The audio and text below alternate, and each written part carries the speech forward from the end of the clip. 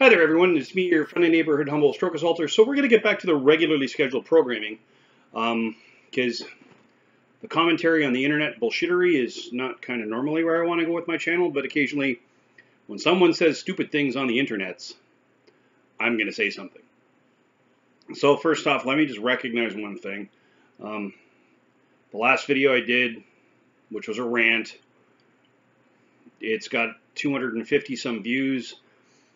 I'm going to be honest, my channel's about having had a stroke, stroke recovery, brain injury recovery, mental health recovery. I might do the odd video about religious beliefs and how they can impact mental health. I might do the odd video about discrimination or what is not actually discrimination, and things of that nature, because they're relevant to my world. In some way, shape, kind, or form, and I'm going to make a video about those. So, for those of you that have never watched my content before, my channel is generally about my stroke and my stroke recovery. So, we're going to get back to the regularly scheduled program. So, this is 14 months after a stroke. Yesterday, the 21st, would have been the 14-month anniversary since my brain tried to kill me. Unsuccessful. So, let's just talk about 14 months after a stroke. Now, disclaimer, I'm not a doctor, I'm not a neurologist, I'm not licensed or certified in any way, except for the fact my brain tried to kill me. I used to work in mental health, actually did at one point work with brain injury clients in their recovery, rehabilitation, and reintegration, but I'm not currently licensed or a member of any college or professional body in like an official capacity. So let's just talk about 14 months after a stroke. So I had my stroke on the 21st of June, 2018.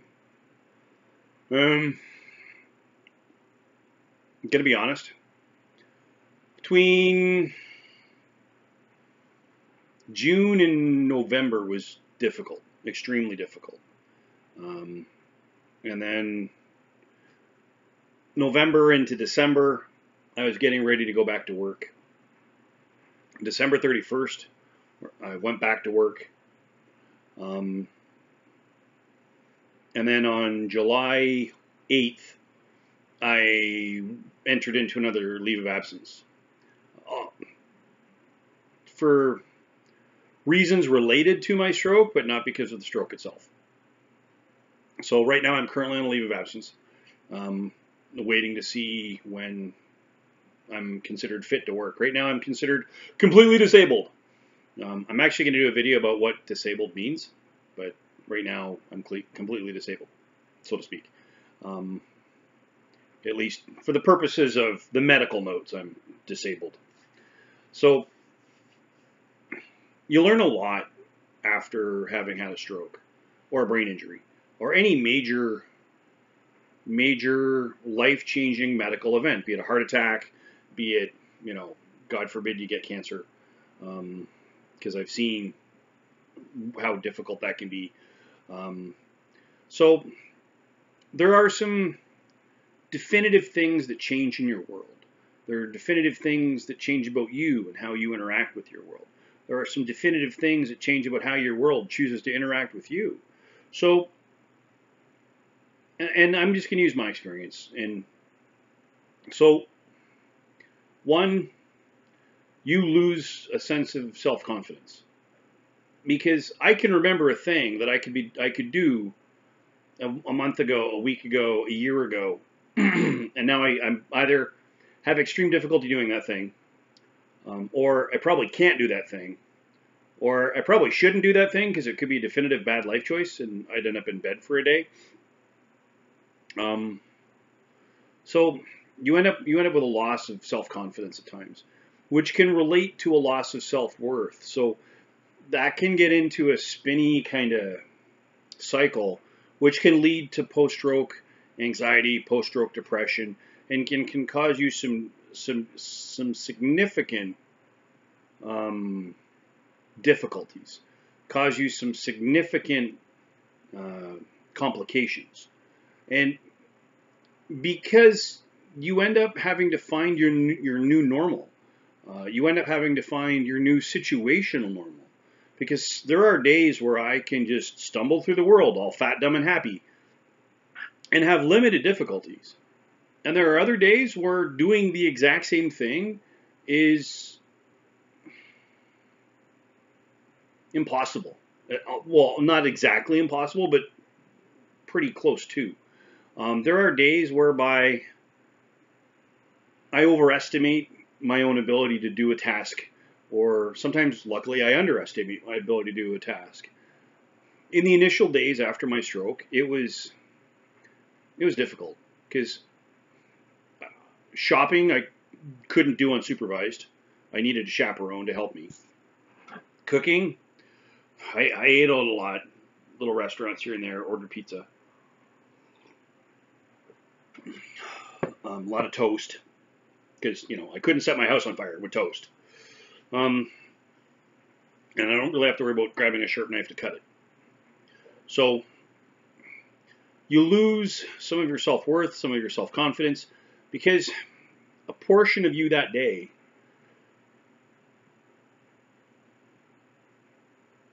I don't want to use the word died, although that's the most accurate description. Transformed. A portion of you that day was transformed. And it's not like Autobots, Decepticons kind of deal, because that'd be really cool, but luckily that's not how that happens. And for those of you watching in the background, you're now seeing Crash the Wonderbird crawl up my shoulder. He's probably going to attack my ear soon, or he's going to look for a hair to pluck. And he's chosen the, and he's going pluck. Nope, not. And the plucking of hair has begun. So a portion of you is transformed that day. Portion of you has been transformed, and some of it you recognize in the mirror, and some of it you don't. Some of it takes some significant difficulty to come to terms with about how that transformation has sort of left you. So there are days where you might not recognize yourself in the mirror, and there are days where recognizing yourself in the mirror is a shock. And that can place a strain on relationships. And I've done a few videos on caregiver, spouse, partner support. I'm going to do some more on those as well. So there are other things that change, like your relationships with people change. You are going to find people that you thought you were pretty tight with. They just fuck off. They just pick up and fuck off at the high port, and they just poof, gone. It's almost like a roadrunner gone, like just a little cloud of smoke and poof, gone. And they just fuck off. For whatever reason, they do it. You're going to have people that truly don't understand your world. And they mean well, but they're morons. No, sorry, can't say they're morons because that's actually technically a medical definition. I'm going to say they're idiots. Incompetent? Emotionally incompetent. Yes, they're emotionally incompetent because they don't know how to deal with your situation. So they just don't get it, right? And they never will. That's the sad thing. So then you're going to have people that want to talk to you like you're a 6-year-old. Then you're going to have people that you tell them exactly what you need, and they ignore you. And then you tell them again what you need, and they ignore you. And then you tell them again what you need, and then they tell you you're being overdramatic, and you don't really need that thing. I know better than you do. And then you find those few gems. Some of them are people you already knew. Some of them are people you barely knew. And they stand out and they stand up. And they actually take the time to be part of your world in a constructive, contributory fashion that is authentic. So I've learned a lot in the last 14 months. I've learned a lot about myself in the last 14 months. Learned a lot about this little guy, Crash the Wonderbird, in the last 14 months. You know, belongs to my girlfriend, and he's kind of my therapy animal. Not really a therapy animal. Hashtag not my therapy animal.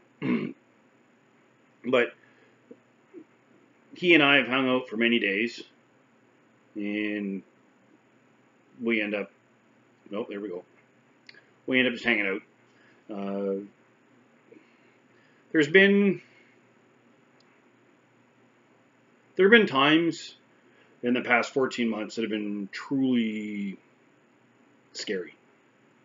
And I'm not just talking about the stroke. A couple times I've ended up in a merge with a headache or some symptoms that look significant.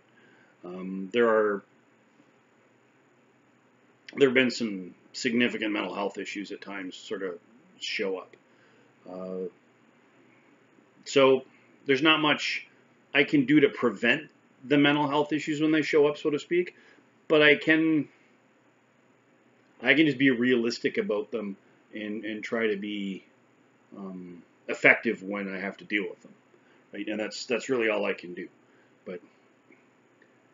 And if you made it this far into the video, biggest thing I've learned about myself after a stroke in 14 months is there are going to be bad days. They're just the reality is there's going to be bad days.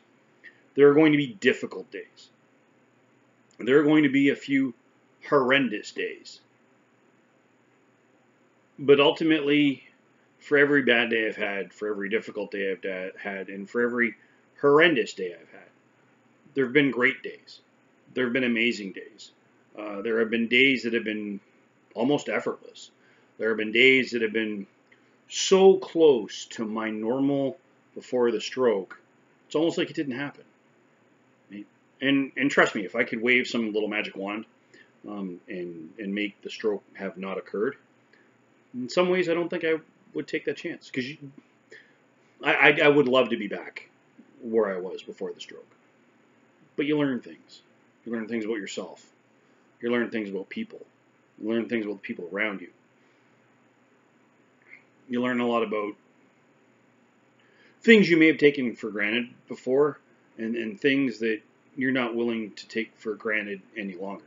You learn things about what you value and how you value them. So ultimately,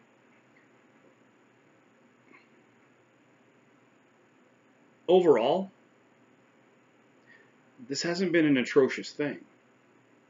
And you're like, how can you say that? Well, use my lips. How can I say that?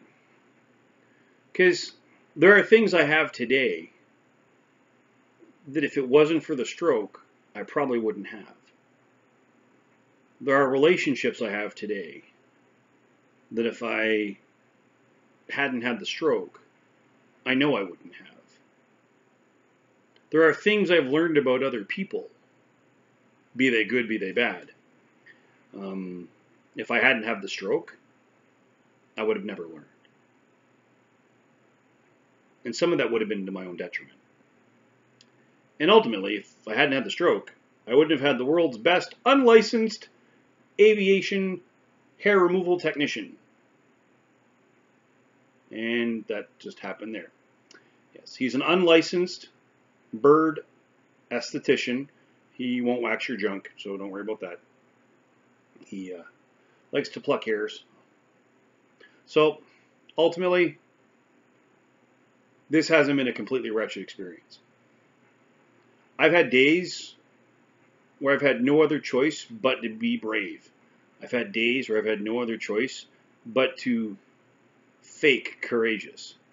There have been days where I've been scared to my core. But you know what? Every one of those days I learned something about myself. Every one of those days I got through the day, sometimes with a lot of help, sometimes a little bit of help. And ultimately, I'm here. I prove, in some limited instance, that a recovery after stroke is possible. Where am I in my recovery? I don't know. Right now, I'm going to say I'm in the 25% that will have a recovery that's very close to their pre-stroke existence. I'm not right now, as far as I'm concerned, part of the 10% that's made the full recovery. I don't believe that can actually be a thing anyways. Well, neither do you. That's good to hear.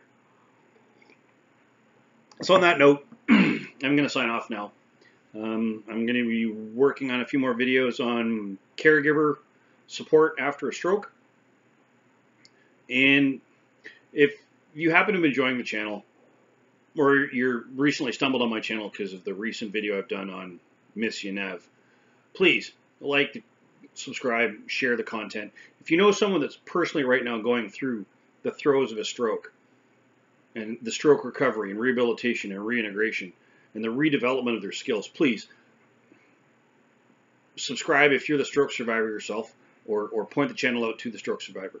If you know someone that is going through and helping someone, be it a spouse, a partner, a caregiver, family member, friend, that's supporting someone, be that you yourself or someone you know of that's supporting someone that's going through the throes of a stroke recovery, please like, subscribe, point the channel out to them. You will definitely get some value out of the content I generate.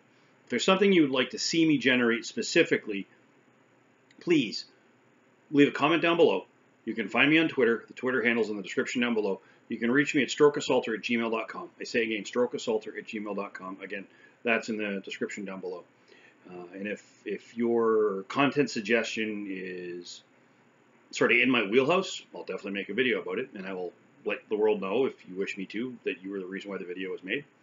And if you happen to see either in yourself or someone around you the signs and symptoms of a stroke, that being someone who appears to be immediately befuddled, confused, has lost their sense of balance, someone has vision problems, they see out of one eye only, they see at a grayscale, they can't move their eyes in a certain direction, they only see a little dot in the world, someone has facial droop, there's a noticeable visual slackening of the facial muscles, someone who has the inability to raise both arms equally effectively or at all, someone has slurred, stuttering speech, inappropriate word usage for situation or context, can't smile equally effectively or at all, someone who has a general body weakness, weakness on one side, or the inability to stand unaided, please immediately place that person in a position of comfort and dial 911. Something so simple can save a life.